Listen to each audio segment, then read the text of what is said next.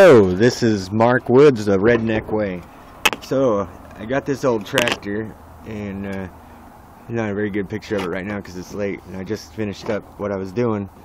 So anyways, the thing had no spark, and I'm working with a 12 horsepower cast iron Briggs and Stratton, and it was a real hard deal to get the cover off to get to the magneto, so I decided to try to build my own electronic ignition system for it, which I did. I found this Ford coil, electronic coil, or ignition coil of some sort, out in a field in a shed on a piece of abandoned property, and I grabbed it and I ran like a son of a gun.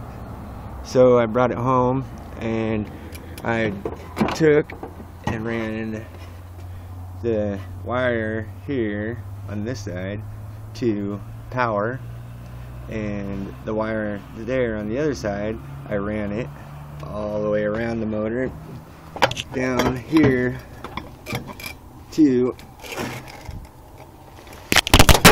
hold on there, critters. Alright, I think I dropped you. Anyways, okay, so alright, light right on it here. Alright, here's the point system on the Briggs and Stratton. This is a Gilson Montgomery Ward's tractor. So anyways, here's the points.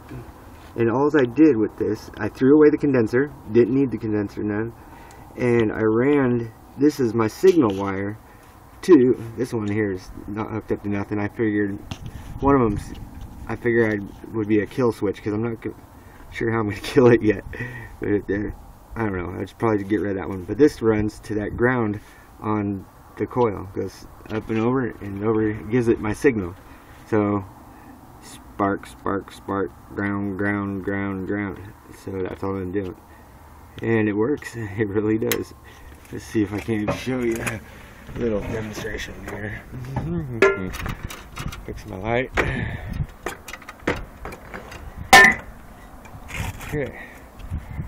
Yeah, let's see here.